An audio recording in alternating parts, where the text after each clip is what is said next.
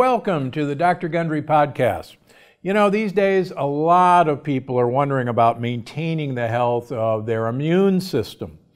And if you've been listening to my special episodes on the coronavirus, then you probably heard me talk about the importance of your gut microbiome.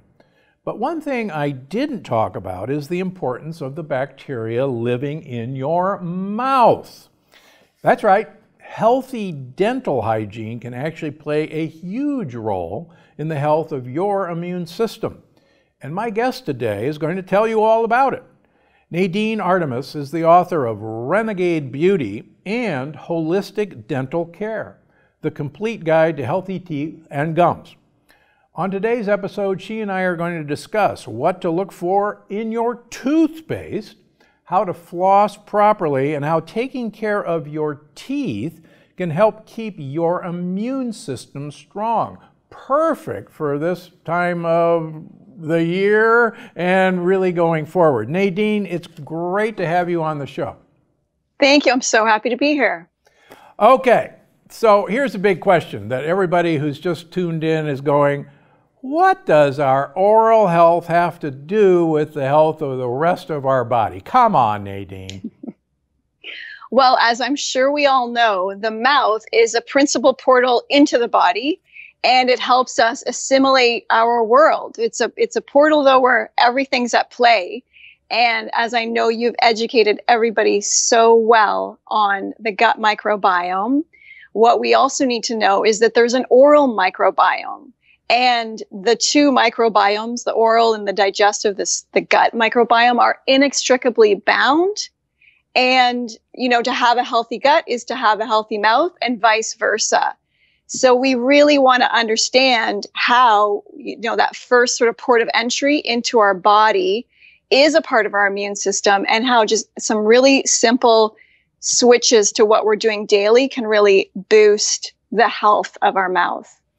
So, you know, there's also been a lot of talk about the connection between mouth health and brain health. I guess the mouth is right next to the brain, right? Yeah, it's right next to the brain. And of course, it's also connected with, you know, through the lymphatic system, through the vagus nerve, which is sort of a super highway for the microbiome communication and all of that. But yes, definitely our mouths are so closely connected to the brain. One of the main things is that, you know, just like we have leaky guts, where through, you know, eating poor diet or sort of these chemical irritants that we happen to eat, or lectins or gluten, how that can create microscopic perforations in the gut lining. The same thing can happen to our mouths. And so bleeding, receding gums is basically like having a leaky gum.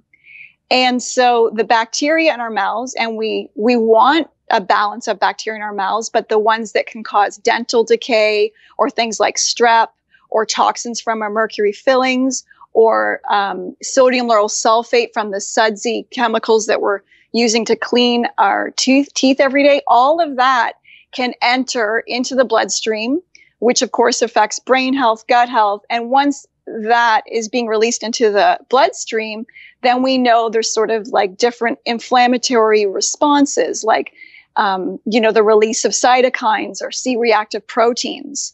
So that's, you know, takes us back to, we really need to, you know, have a calm oral environment, not have the bleeding gums, and take care of the mouth. So so many people through commercials have been convinced that, you know, you've got to kill 99.9% of all germs in the mouth. And I think you would be the first to say, and I would second you, that that's probably the last thing you actually want to do. Completely. I think that really comes out of, you know, a different time, sort of really around the 1940s. I think on a lot of levels, there was this sort of like scorched earth policy with bacteria, sort of this germ warfare theory. And it was just like, eradicate all bacteria. But we're in a totally different time now, and we really understand about the whole microbiome. And what we now know is that we're really just sort of these human hosts that are, you know, host to a whole bunch of bacteria. And bacteria are so essential to us functioning. You know, it helps our endocrine system, our immune system, our digestive system. So now we know that there's good bacteria that we need to function. And so there's always going to be a balance in our mouths in particular. So, you know, it's a really interesting thing when we think about like strep, which is a bacteria that causes cavities, and it is in most people's mouths. But like looking at like, well, why is it causing cavities for some, or a different immune response? And what we now know is that when it's missing its sort of bacterial buddies, these sort of more ancestral bacteria, having a wide diversity of bacteria is actually what keeps the more pathogenic bacteria in check. And so that's why we can't eradicate all the bacteria, but we want to have a balance, and we want to kind of step back and allow the good bacteria to do its job. Okay, so that sounds great. How the heck do we let the good bacteria do their job to keep the bad bacteria in check? That's a great question. All right, yeah. Take us through it. How does... Well, first of all, yeah, what we kind of are doing generally is not keeping that balance. So from some of the dental procedures like root canals or mercury fillings, or just the stuff where, you know, if we walk down that sort of dental aisle and we see all these choices of toothpaste and mouthwashes, really the majority of those are going to be throwing the bacteria off. You know, maybe it's high in alcohol or triclosan, and that's going to mutate the good microbes. And so I like to think of something called stop, seal, and seed. So first we want to kind of stop some of those practices. Then we want to seal. We want to heal and seal, like, you know, healing and sealing the guts, you know, looking at the way that you recommend your diet, for example. That's going to affect the mouth. And then we want to seal and heal the gums by not having bleeding gums every time we're flossing or brushing. And then it's about reseeding, which can, you know, be done through diet or through, swishing with probiotics and that kind of thing. So if we go back to that, like stopping would be, you know, not using toothpaste with triclosan, for example, making, you know, also not brushing with like chlorinated water, because that's going to throw the microbiome off as well. And then really looking at your toothpaste and what you're using daily, because it's probably got some kind of gum irritant in there. So you want to stop those kind of practices. And then to seal, you want to be switching. So the simplest thing to do right now is to not use, generally speaking, those commercial products, which really come with so many things that are going to mess with the mouth's microbiome, and just use, if everybody did that and then just switch to baking soda, that would be radical and amazing, because then we'd get that little bit of alkalinity for the mouth, which is going to help the bacteria. It's going to help activate the saliva to do its job. And it's going to be great for, scrubbing. It helps with whiteness. So like so baking soda, sea salt, these are all simple ingredients that we have, in our homes. And those are 1,000 times better than using a commercial toothpaste. So are there, okay, and the baking soda trick is, well known. So come on, I want a commercial toothpaste. I just like to squeeze it out of a tube. Are there any that are safe? I know I have my opinions that I've talked about, but let's hear it from an expert. Well, I say there's a lot, we have to sort of go ingredient by ingredient, but even if you go to the health food store, for example, and buy from that arena, you've still got things like, which seem harmless, but glycerin, for example, that's going to coat the teeth in a way that doesn't get rinsed when, just from rinsing, and it's going to coat it. And then the saliva is not going to be able to do its job to get to those teeth and to give it the minerals it needs. And also in the health food store, there's still even a lot of toothpaste that are more natural, and they have sodium lauryl sulfate in them as well. I do make a whole line of dental care products, which of course I think are good, where we've got dental serums and stuff. And the other thing we add to our dental care are what I like to think of as botanical biotics, which is using different botanical extracts and essential oils, which is what's so fascinating now that we're in the modern times, is we have science to sort of back up why humanity has been using a wide variety of ingredients for thousands of years. So ingredients like tea tree, which, like tea tree or cardamom, frankincense, mastic, cinnamon, clove, cardamom, all of these herbs and plants have really historically been used for oral care forever. And now what we know with modern science is that these ingredients are actually quorum sensing inhibitors. So that's just a fancy term. It's called QSI. What that means is that these ingredients, these plants are able to stop the quorum sensing of pathogens. And when pathogens are quorum sensing, that means they're gaining traction in numbers and starting to communicate and express their genes and gain strength in numbers. And what these essential oils and plants can do is just break up that pathogenic party, and they're able to clean up the mouth, eradicate the pathogens, but not disturb the beneficial bacteria. So we've got some. So when you combine that with like baking soda or something, then you're really. Yeah. So let me stop you on quorum sensing, because a lot of my viewers and listeners going, quorum sensing? What the heck is quorum sensing?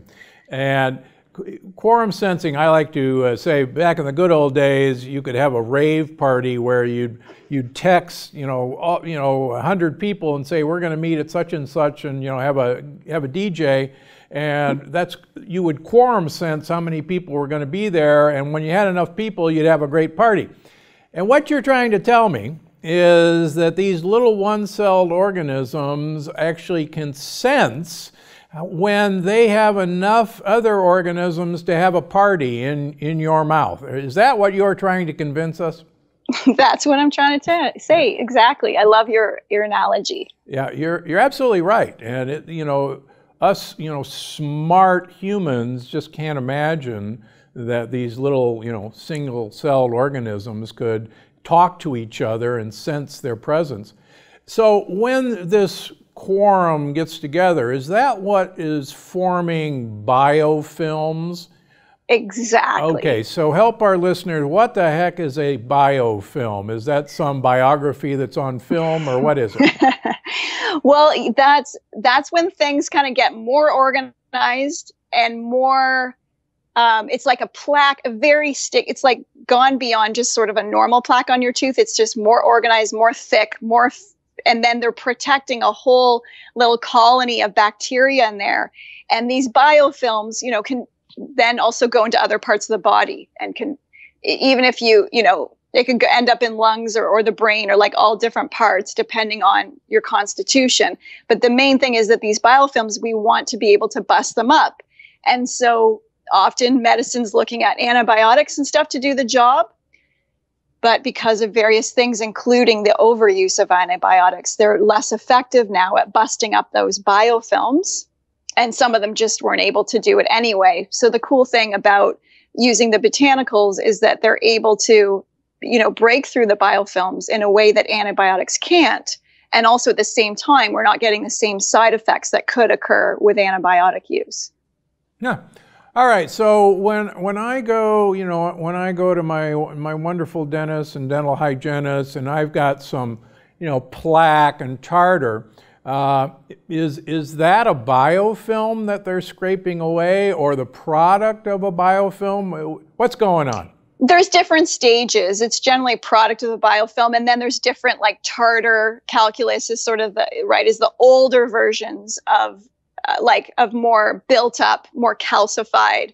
And so if you haven't had, a proper cleaning in a while, that's always a good place to start. But I really recommend that people, I have 8 steps, and it's on our website and different things, but anybody can do those 8 steps with just simply baking soda. Because even though I make all these wonderful things, I always like to bring it down to a very practical level, and anybody on a budget can really rock that, just using baking soda. You can use a bit of sea salt. You can mix it together with a bit of coconut oil, add in some peppermint oil if it's real, so there's a lot we can do on our own, but you really want to clear away that plaque because that also could be affecting the whiteness of your teeth. For example, sometimes, especially if you're eating antioxidant and pigment-rich foods, often what's getting stained is our plaque. It's not necessarily the enamel. And so sometimes you need that really cleared away and start fresh. But if you follow the 8 steps before your appointment, your gums and teeth will be in a much better shape. And then, hopefully you'll have a more successful and less expensive visit, because you really want to get the mouth in order. If it's sort of been neglected for a while, it's good to do those steps. And what's also, just because people often ask about whiteness, what's really neat about that is obviously what's generally commercially available is weakening the enamel. And then you kind of get in a bit of a catch-22, because as the enamel weakens, it will get yellower. And then you'll kind of need more bleaching appointments, and you've got a cycle started. Whiteness of the teeth actually comes from within. Enamel's sort of like a transparent glass. And so it's really the health of the tooth reflecting outwards. So it's really about having a healthy inner pulp chamber, eating a diet that's really, healthy, rich in fat-soluble vitamins of K2 and D3. And when you're eating that way, then the teeth will be whiter. Of course, unless you have this sort of superficial layer of plaque that's getting discolored with pigment-rich foods. So that's just a good tip to know about whiteness. And baking soda really does the job. And then once or twice a month, you can use 3% diluted hydrogen peroxide with baking soda to get things a little bit whiter. So, all right, now wait a minute. Everybody's listening saying, but I got to have fluoride in my toothpaste, because everybody knows I can't have good enamel and prevent cavities without fluoride. What say you? I say that there's so many side effects from fluoride that I don't think you want to be using fluoride. If you look at different fluoride research, from it lowering IQ from a Harvard study, it shows that it did lower the IQ of children.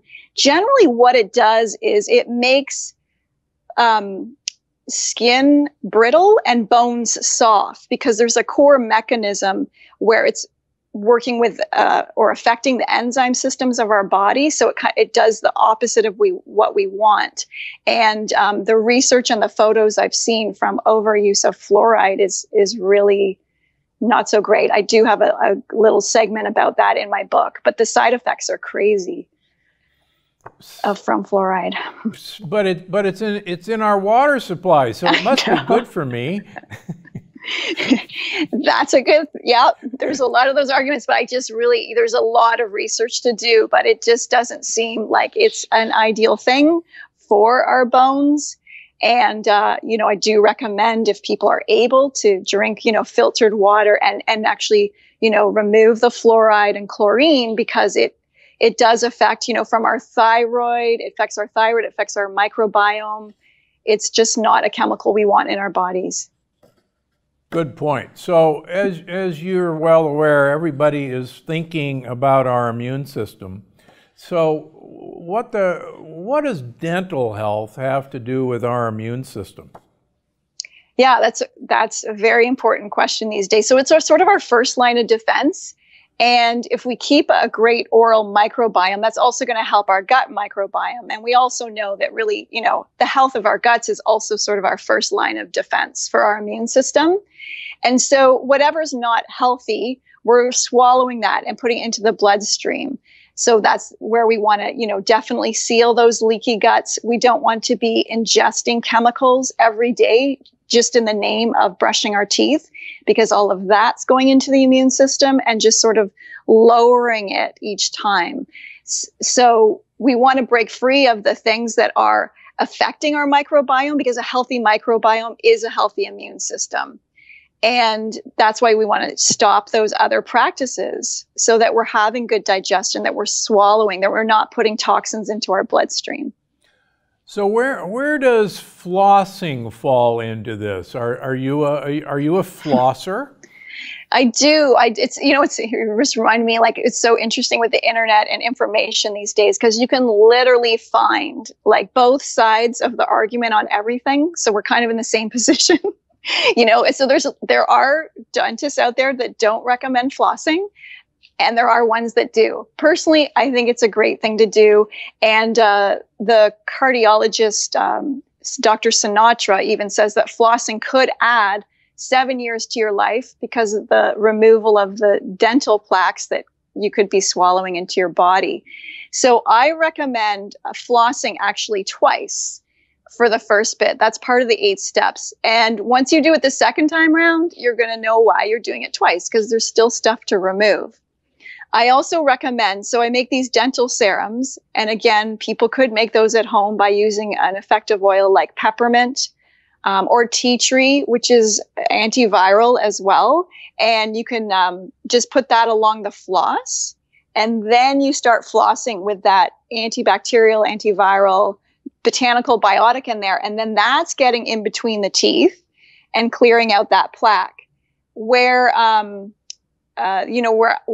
we recommend the dental serums and stuff, because we've made them with lots of plants. So people have experienced bleeding gums stopping in 24 to 48 hours for some people if they've already got other good protocols in place. So things can really turn around fast because the epithelium in the mouth, so that's the skin inside the mouth, is only 1 cell thick. So on one level, it's an Achilles heel because it's so vulnerable and it's easy for things to enter the bloodstream. And on another side of the coin, it's also what can allow our mouths to heal so quickly, because it is only 1 cell thick. So once we sort of get on the right track, things can really turn around in the mouth quite quickly.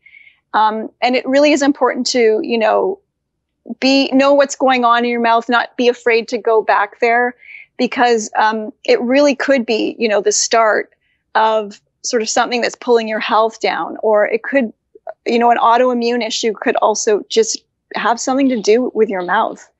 So it's definitely something you want to attend to and be aware of, and not just like keep brushing and, hoping for the best. Yeah, I'm glad you brought that up. Back in, I think, 2008, I presented a paper at the American Heart Association that's published in Circulation, taking a large number of my patients and putting them on a protocol. We looked at their C-reactive protein, HSCRP, which is a good baseline marker of inflammation. And we actually made them floss every other day for 6 months. Now, why did we choose every other day? Because quite frankly, I hate to floss. My wife flosses twice a day. She's a wonderful nut. I hated it, but I found that I could bring myself to floss every other day. So I designed the study around me. And we found that people who flossed every other day took their elevated CRP and made it normal for basically the first time that we had seen. Wow. And that people who flossed more than every other day, every day, or even twice a day, lowered their CRP further. And why that's important is I absolutely agree with you that the mouth is one of the really unrecognized sources of, believe it or not, coronary artery disease. And there are a number of us who feel that one of the causes of coronary artery disease is bacteria from the mouth actually building biofilms on the coronary arteries. And there's a very fascinating argument that the only other place that we calcify things is the plaque in our mouth, the tartar in our mouth, and the only other place we calcify is these places in our coronary arteries. And the argument is those are actually calcified biofilms from bacteria. And we can actually culture and see bacteria in plaque. So for goodness sakes, if you love your heart, floss, please. So that's amazing. Just even that. So even if we reduce our C-reactive proteins, that's such a boost to the immune system. Correct. So I'm fascinated that every other day, such a small gesture making a difference to the C-reactive proteins is incredible. Yeah. So again, I designed it as I do a lot of my experiments on myself. So. And, I could, it's a pain in the neck, I felt, but I could do it every other day. I still can't do it twice a day. I just can't. But for instance, I have, my dentist does not believe in flossing, and his dental hygienist thinks he's just crazy, and they argue constantly, but so. All right. All right, funny. we'll leave flossing. So do you make a point of, so you must have a water filtration system in your home, or how do you accomplish getting fluoride and chlorine out of your water? That's a great question. Well, I used to, when I lived in the city, we would do that, but we actually have well water now, so we're good. Takes care of things. And there's actually a spring on our land too. So we harvest that to drink, and then we just bathe in that. So we're very, very lucky. But yeah, I do recommend a filter because it's just going to benefit everything, including your skin's microbiome. So, which is another huge area. We have the gut microbiome, the mouth microbiome, the skin's microbiome, and there's other little microbiomes, but the skin is a huge one. And that daily chlorine, fluoride, a salt topically is also messing with the microbiome and the skin's part of our innate immune system as well. So you're probably not a big fan of antibacterial soaps either. No, I'm not. And that's another ingredient of triclosan, which, I guess it's been banned now, yeah, which been is great. Banned, finally. Yes, but it's not banned from toothpaste yet. No. And it's actually like, triclosan's an assault on a few levels, but it's actually really affects aquatic systems, which we are a lot of water in us as well. But I'm glad it was banned because also it was actually making hands more susceptible to microbes because it was messing with the microbiome on the skin. So again, we want the microbiome on our skin to be a balance of good bacteria to also participate in our immunity. Yeah, no, that's very true. And I've written about that. The microbiome of our skin will literally defend us to the death. And there's been beautiful experiments showing that an intact skin microbiome will go after, virulent staph and, we'll kill it. We'll fight to the death. But we wipe out, this good microbiome with these antibacterial cleansers that are supposedly so good for us. And again, I think that's one of the reasons that simple hand washing with plain old soap and water right now is still the best defense against this virus that's plaguing the world. Yeah, it's so simple. Like the soap molecule will literally, through these little amphifiles, will literally go break the coating of the virus. The coating's not that thick, and it will get washed down the drain. So and again, obviously I love the more natural soap, but it doesn't matter if it's a olive oil bar soap, a goat soap, or whatever you're going to pick up at the supermarket. Like soap works, and it's very simple. So we have to keep up our washing. That's right. Now, you've mentioned several times now essential oils, and I know you're a big fan of essential oils. So what are those, and other than putting it on your floss, how can people use these? Yes, I love essential oils. It's a world that I discovered in my teens, and they've just been such an important part of the palette of the botanical formulating that I do. And they're the distillates of plants. So they have to be distilled from plants with aromatic molecules, and they're literally distilled, which separates the vapor from the plant matter, which goes into a cooling condensing coil. So it goes from the plant matter to vapor and then back to these oil droplets. And they're called an essential oil, but they contain no fat. They're actually volatile, evaporative in nature. And they are amazing because they have these beautiful smells, and there's such a beautiful sort of ethereal luxury to them all. And at the same time, they're potent medicine. And to varying degrees, they are all anti-inflammatory, antifungal, antiviral, antibacterial, to different degrees. So they're just such an amazing botanical tool that we have available to us. Like in very, under 2% tea tree was effective at fighting off H1N1, for example. So there's all kinds of things that they can do, and we've been using them for thousands of years. So they have a good track record.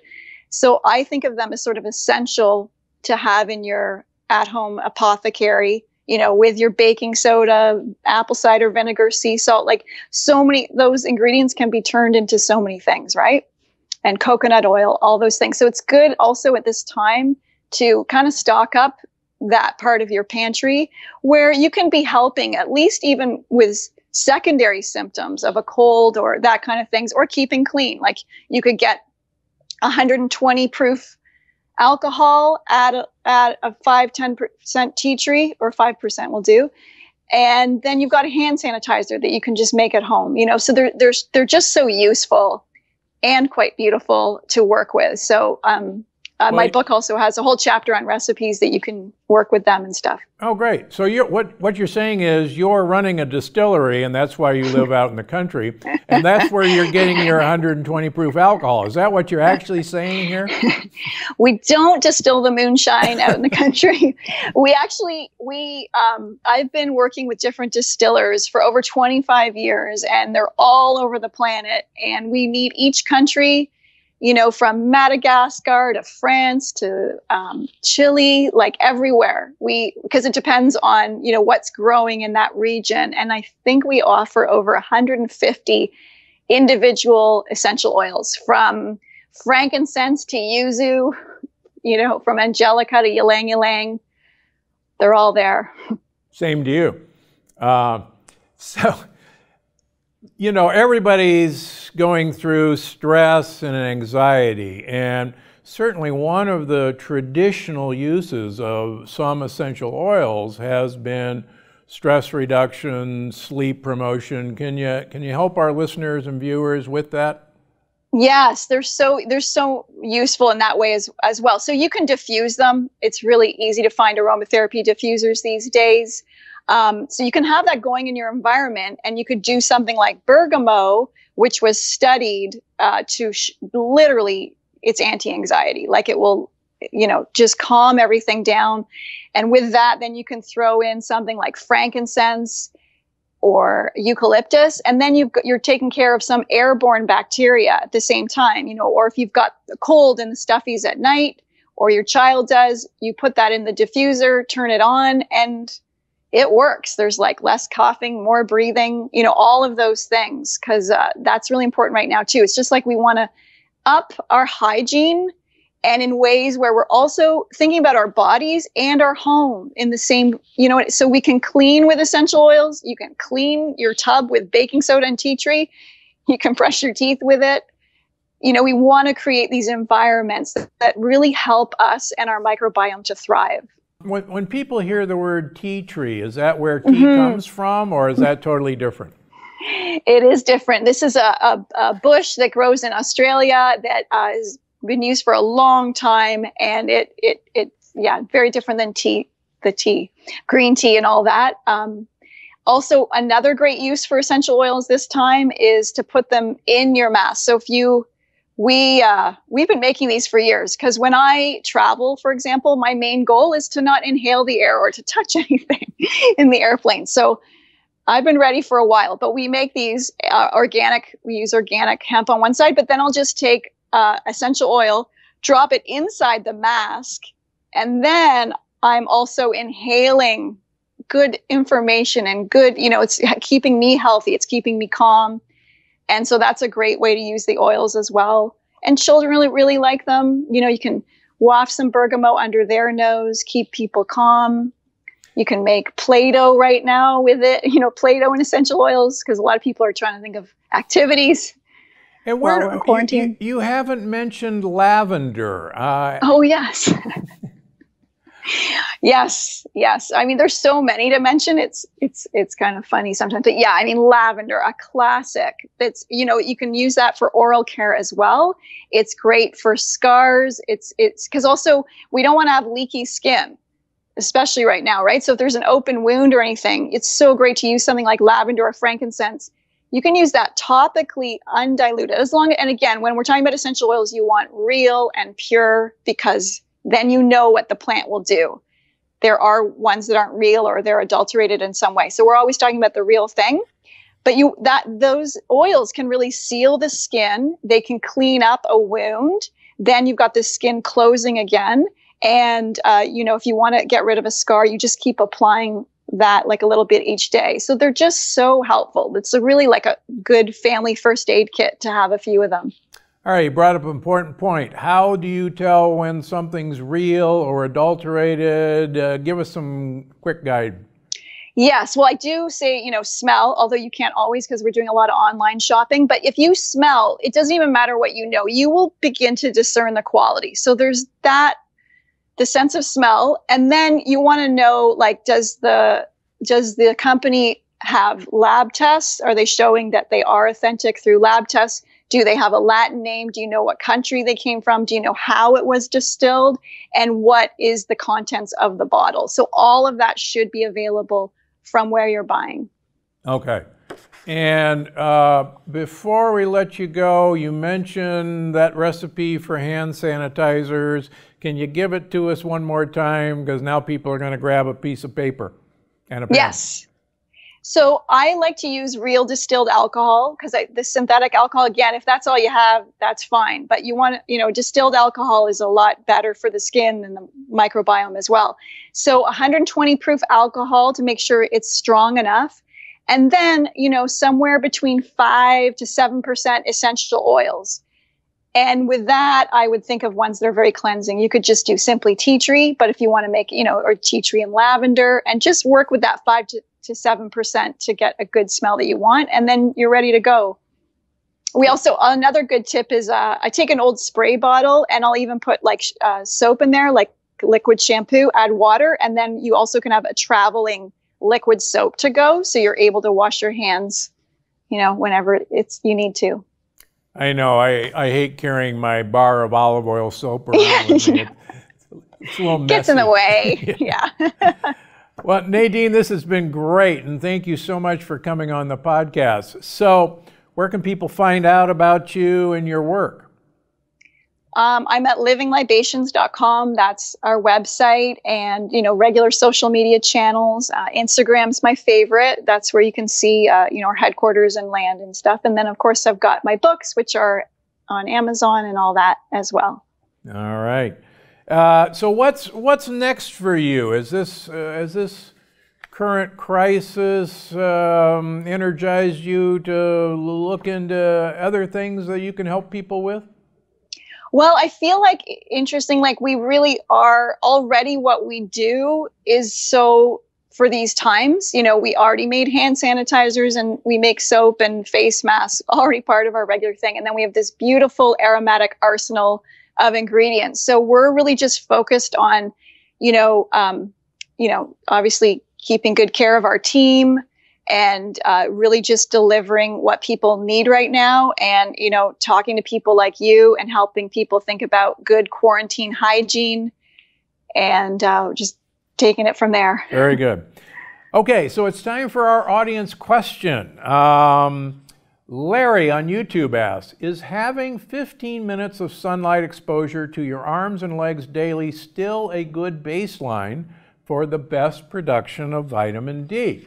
And off camera, Nadine and I were talking about this, so I'm going to give you the first shot at this question. Okay. Well, I think right now, for everybody, it's really a good time to remember to engage with the elements, fresh air, get your feet on the ground, and, good water. And for sure, we want to be taking in the sun, because when the sun's rays interact with our skin, there's all these wonderful chemical reactions that are essential to our body.